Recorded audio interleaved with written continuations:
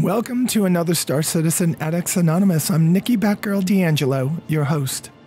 Today we're going back to IAE. It's day 3, and it is time for the industrial giant. It's MisC. So if you have aspirations on becoming a cargo hauler, a miner, somebody that flies a huge ship that refuels others, and there are many more, then this is the day for you. Now, MisC has been known as an industrial manufacturer for so long that when they started making a little bit nicer and better and sleeker ships, they spun off a company called Murai. So they'll be here today also. So I'm kind of excited about this one and kind of already feeling like I've been here, done this before. I come to IAE every year, whether I'm playing the game or not, just so I could see anything that's new. And although there is something new to me, like the Pulse, there's nothing that's so new to me that I'm going, ooh, ah. In fact, there's some old things that I just look at and go, yeah, that needs another pass, but they're exceptional. And these are the 3 behemoths. I have the one in the center, which is a Starlancer Max, which is a freelancer on steroids that ate the mushroom or drank the drink in Alice in Wonderland and became really big. It's a cool ship. It's the ship that if you want to have that hauling career, you could live on. And you could live on with friends, family, whatever. I kind of think about this ship in a way that there was a character called Merryweather on Enterprise. Yes, I know, not the best Star Trek show, but it grows on you to a point where you could accept it. Anyway, he lived on one of these cargo carriers. And he talks about his life on it. And they weren't so big. And I think of them, and I think of this ship, and I think that this is kind of built after that. So the Starlancer I have on Batgirl, I'll take it out. I'll show you what it looks like. If you're in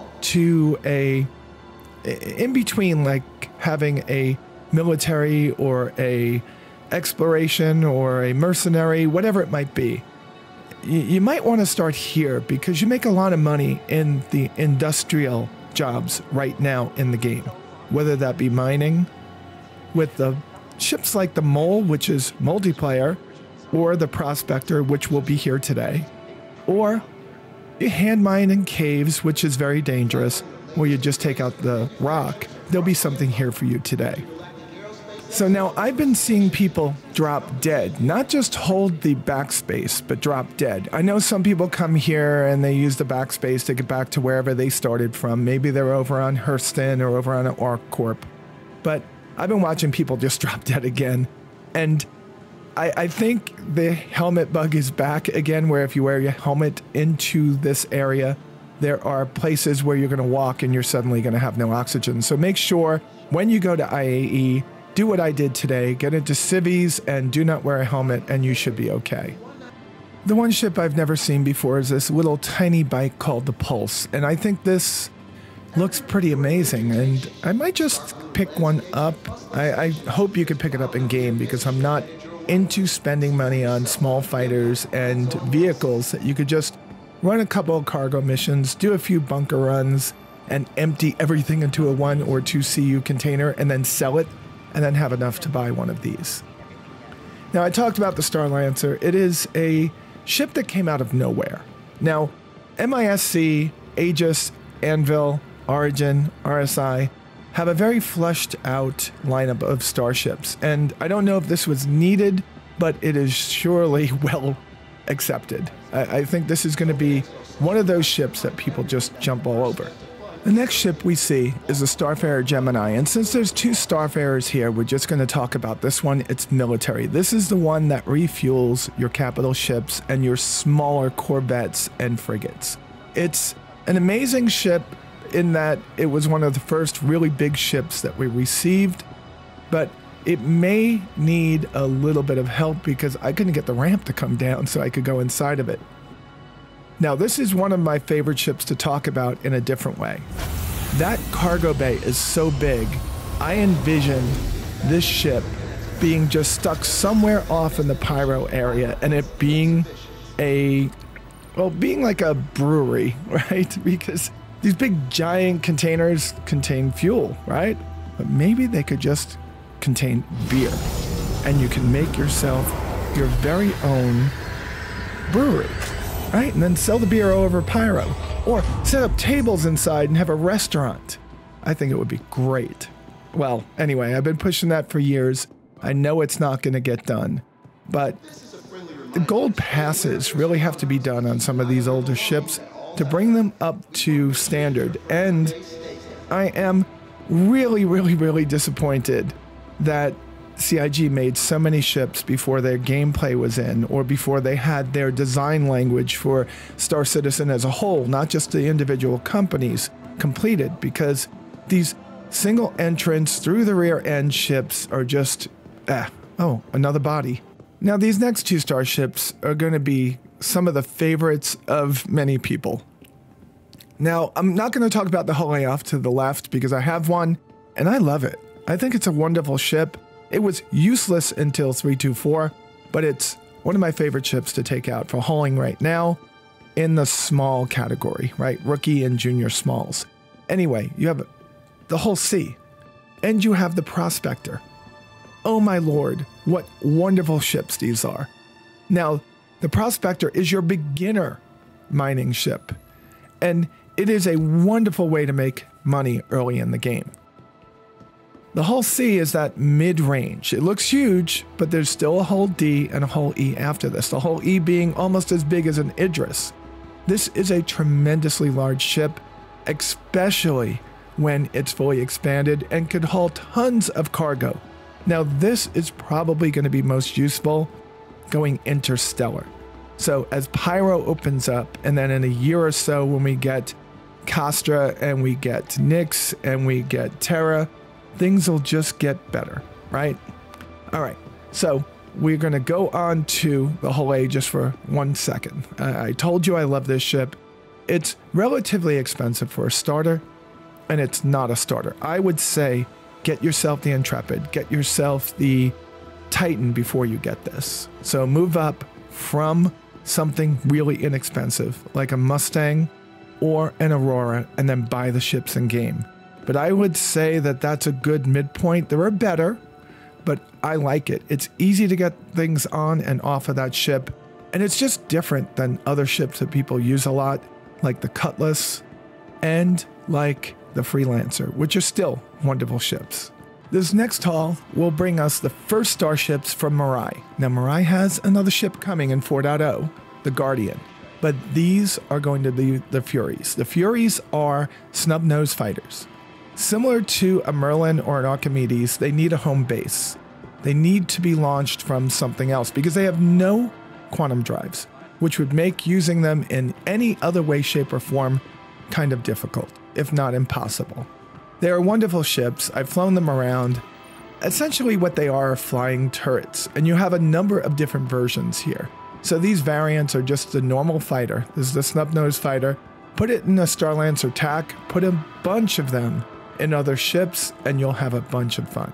This is the Racer. The Racer I have not flown, and I've not done racing for a while, as I said yesterday, but it really has a nice look to it. Man, they make these things, this is about as small as you can make a starship, right? And I bet you if they get hit, they just crumble, right? All right. So this last one is kind of like one that I just look at them and say, really? You already had missiles on the other one. You're going to just send out a missile ship.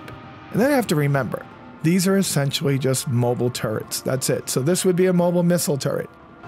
Moving on, we have the Reliance. And I'm not sure if they're going to remain MisC after their gold passes. To me, they look more Murai because they have such Xi'an technology built into them. These are the mini B-Wings. They kind of give you like that feeling, but what they were originally intended for is to be early multiplayer gameplay. So you have 2 seats in there, and I'm not sure if you still get stuck in there. I mean, you used to get stuck in the chairs in this because the wings would not rotate, but nonetheless, this is the Tana. The Tana is kind of a defense fighter that a militia would purchase. Small, unaligned planets that may need to have a defense force. Now, I loved flying this thing around. I had the core, which has 6 spots for 1 CU boxes, so 6 CU. And it was kind of fun, but I haven't flown this in a very long time. And although they look greatly upgraded, I think they still need their gold pass, but I'm not sure about them. There's 4 versions of this. You have the core, you have the Tana, you have the Sen, and then you have a news van, which I am so happy that Star Citizen does not release ships that have no gameplay attached to it. Wait, did I just lie? I know they don't do it anymore, but almost all the ships that are here were released without gameplay and had to be updated to support it. So there are a couple of variants here that are just useless. So I'm going to stop with the core, or maybe I'll run over to the other 2 just to show you the differences. This is your starter, I guess, hauler. It doesn't have any place to sleep or anything. Think of this as a box fan. It's not a ship that's meant to go long distances. Maybe it's one that you're going to start off doing courier missions in, but even so, I would just skip this and go right to that brand new ugly duckling, the Intrepid. These next 2 variants we're going to run around real quick. This is the Mako, it's the news van, and I see a common thing in the Star Citizen universe that everything has to have combat capabilities. So here's a news van.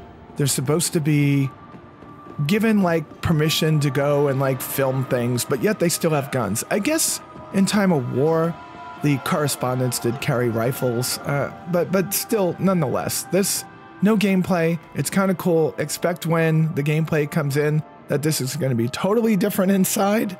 It's supposed to be able to record things like, think about the Daymar Rally and taking one of these over there and using it as a drone that flies overhead and just shoots the rally from above.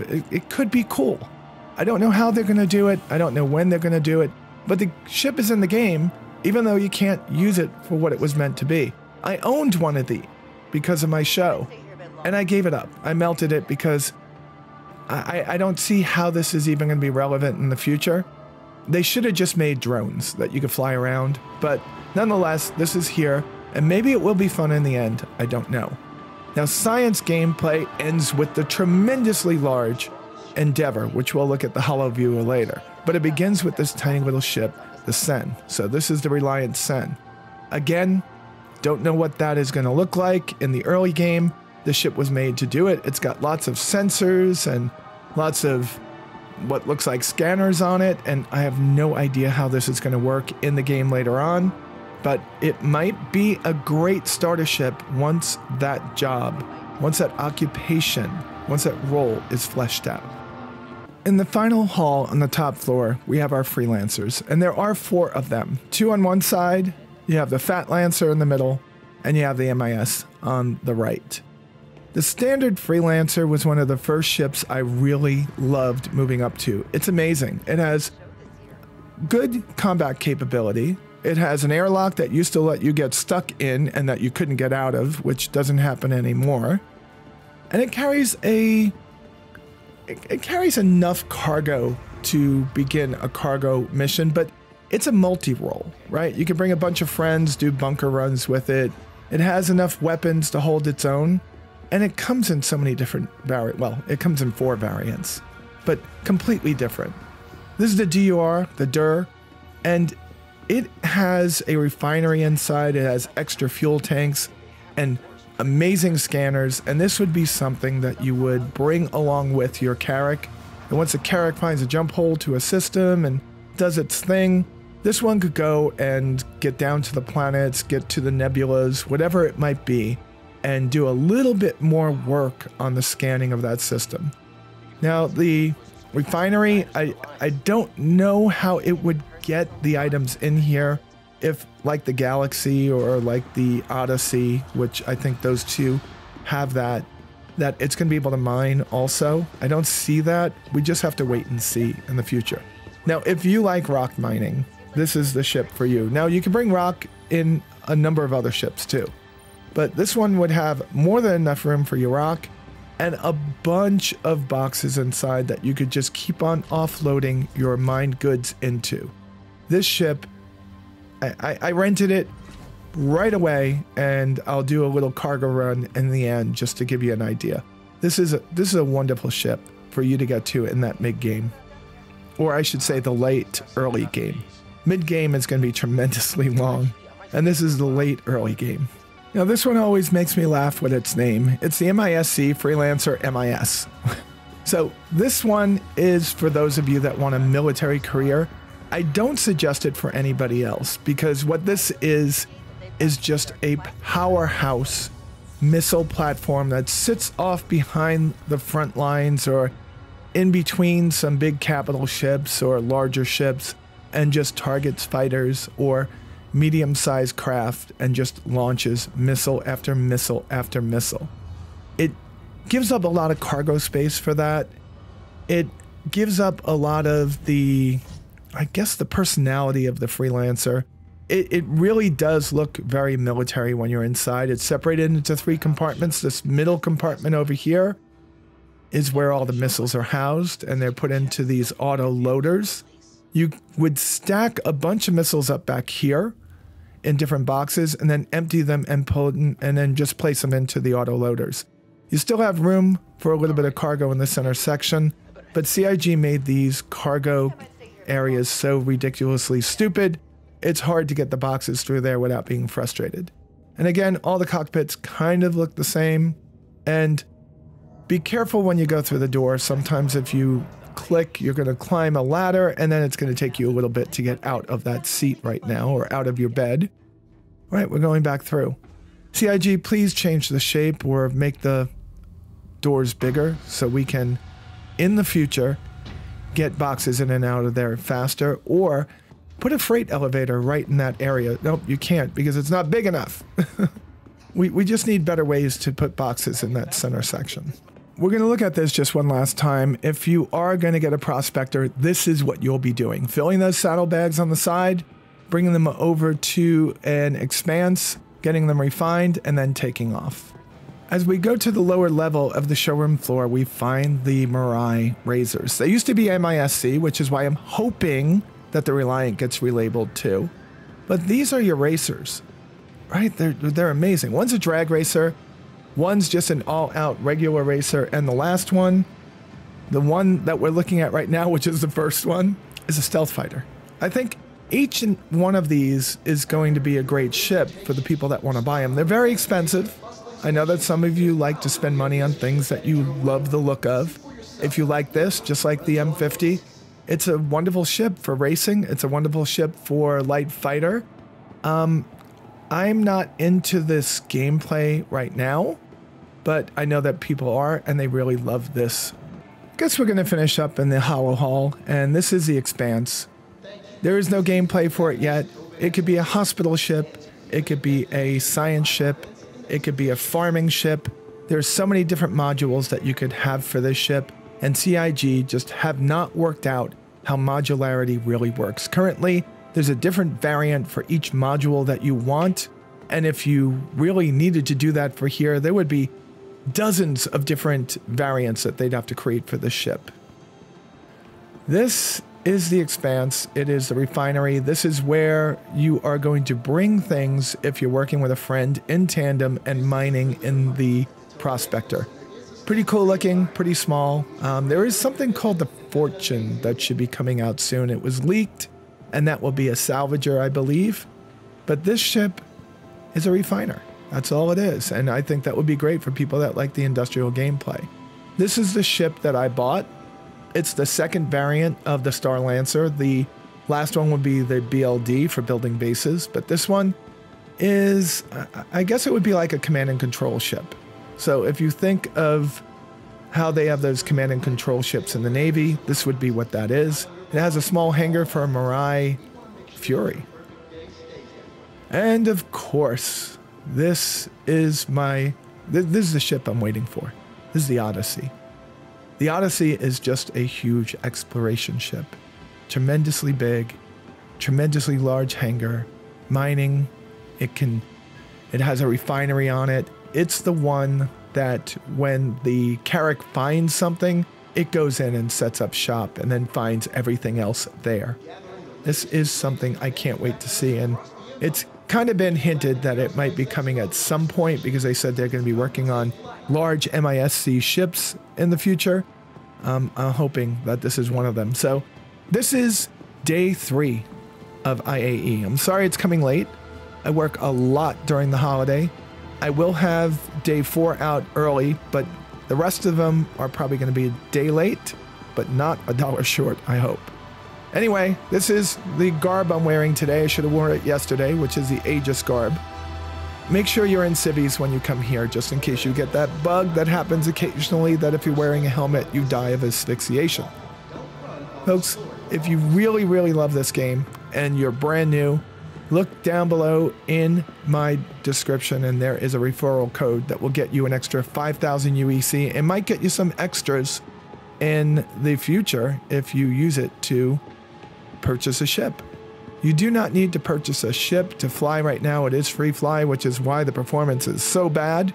But nonetheless, I welcome in all of you new and old people, and the returning viewers, thank you so much. I don't know if 3 videos in 3 days means I'm back, but we'll see what happens in another 20 days. If I have 10 or 12 videos up by then, you'll know I'll be back for good. Folks, if you liked the video, please click the thumbs up button below. If you want to subscribe, please click on the subscribe button and be sure to click the notification bell and choose all to get notified of all my future videos. And with that said, you all be safe out there, and I'll talk to you soon. Ooh, alien ships! Oh, I hate that day. Thank you so much for watching my videos. You can subscribe to my channel by clicking in the button in the upper left. You can support the channel by going to Patreon by clicking the button in the upper right. On the left, you'll see my latest video, and on the right, you'll see a video that YouTube thinks you will like.